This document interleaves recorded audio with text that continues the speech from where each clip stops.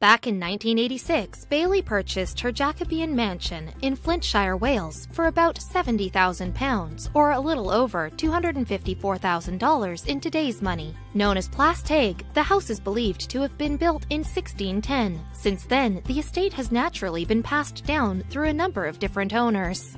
In fact, Plas Teg was initially built for politician and associate of King James I, Sir John Trevor I, who lived there with his family at the beginning of the 17th century. During this time, the Trevor family hosted a variety of events for their guests. Then, in the 18th century, the mansion came into the possession of Lord and Lady Dacre, with their own descendants taking charge in the 19th century. In the 20th century, though, Plas Teg was used to shelter Allied soldiers during the Second World War. Then, after an auctioneer bought the property, it became a furniture shop in 1945. And some 41 years later, antiques collector Bayley splashed her cash in order to own the historic building. And after purchasing the mansion, Bayley spent thousands more in maintaining Plas Teg's 17th century character. Eventually, however, her resources dwindled considerably, so following her retirement, Bayley was forced to live exclusively off her pension. As a consequence of her financial situation, Bayley was also required to find other ways of making money for Plas Teg. So, while the mansion hosted glamorous events in past centuries, it now merely accommodated paranormal gatherings. Such occasions, however, were not enough to maintain the estate, and given how messy the place had become, the retired owner of the house was short of other options.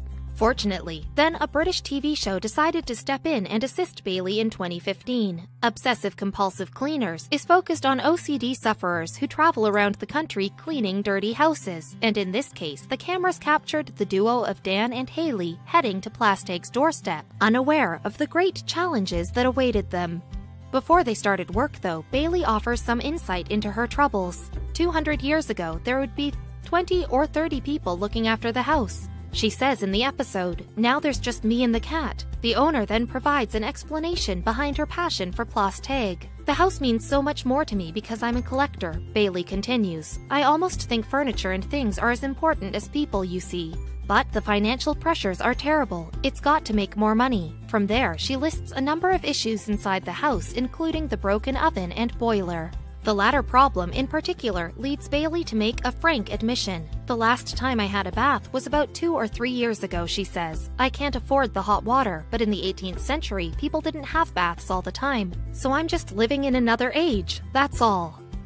After all, the retired antiques dealer turns her attention to the other parts of the house. "I don't hoover because I don't like hoovering," she states. "You know, I think this floor has been hoovered perhaps 2 or 3 times in 29 years. The episode then reveals that in an effort to raise funds for Plas Teg, Bayley has agreed to host a public tour of the mansion. Due to the state of its interior, though, she is in serious need of assistance. "When I bought the house, I didn't realize how much it was going to be a problem," she claims on the show. "It's just me, so I obviously need extra help." And with that in mind, OCD sufferers Dan and Haley then arrive at Plas Teg immediately, noting the size of the property. After being greeted at the door by Bayley, the pair walk into the mansion with a task ahead of them clear to see. However, before they take a look at all of the rooms, the owner lays down some conditions.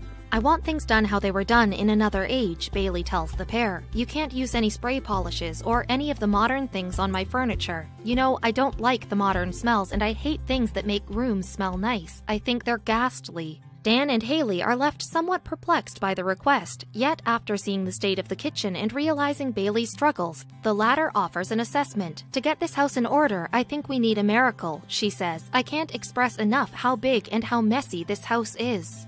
Upon learning that neither the bedding nor the mattresses in the bedrooms have been washed in roughly 100 years, Dan and Haley forgo the invitation to stay in the house. Instead, they choose to sleep in a nearby hotel. But despite this decision, the pair press ahead in their mission to clean Plas Teg. But due to the sheer size of the mansion, the cleaners concentrate on fixing up just 3 rooms: the Great Hall, the kitchen, and the bathroom. And with her vacuum cleaner in hand, Haley starts to clean the large rug in the hall, immediately noticing the difference. From there, she and Dan split away to focus on the 2 other rooms. However, because of the limitations placed upon them by Bayley, Haley struggles in her efforts to properly clean the homeowner's bathroom. And the problems didn't end there. In fact, Haley and Dan eventually clash with Bayley while working in her kitchen and being scolded for moving things around. Nevertheless, Dan and Haley eventually complete their mammoth tasks, with Bayley returning to Plastag alongside her friend Mark, and while Bayley somewhat plays down the improvement, her friend says later that she is secretly delighted. And not long after that, the public tour takes place, with some visitors suggesting that the mansion would be the perfect place to host a wedding. Following the tour, Dan and Haley say their goodbyes to Bayley, who then hails the work that the cleaners had completed. They have done a good job, she says. They've made it much cleaner. And from there, she looks ahead to the mansion's future. I think weddings could be a part of Plastag's future, she says. I'll keep fighting the battle for this house because I love it.